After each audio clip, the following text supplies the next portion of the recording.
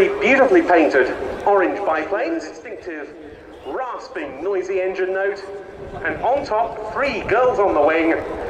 This is the 2016 Breitling Wingwalkers.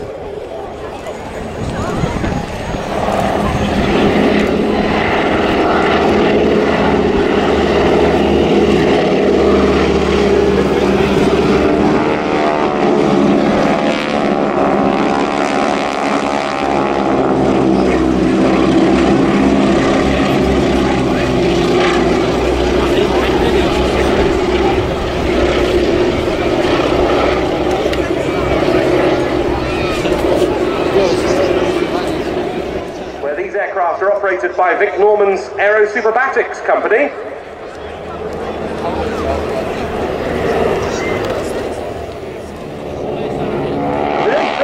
Now, Aero Superbatics has, with its wing-walking displays, rekindled something of the spirit of flying in the interwar years.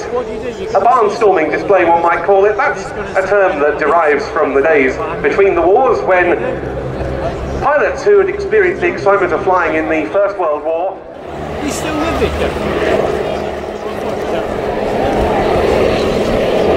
And with various war surplus aircraft, they started flying from town to town across the United States, sleeping in barns overnight.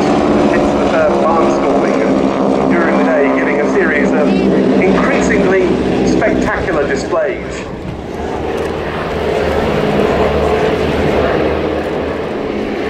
Emily's in her third year as a Breitling Wingwalker, but it's her first season as a lead wingwalker. Team first, Emily thought she'd like to go at it herself and joined up. And they really come from her. She was immediately hooked. And she is a dancer who's very keen on fitness and adventure. Nikita, meanwhile, studied psychology and sociology at Cardiff University. She comes from Gloucestershire. Back here after her studies. She saw a vacancy for a new wingwalker and once again was extremely tempted. She joined the team in 2013.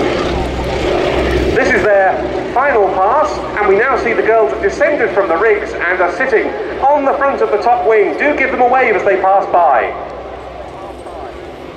Not an easy occupation at times, especially in conditions less clement than we have today. As for the pilots, the formation being led today by Dave.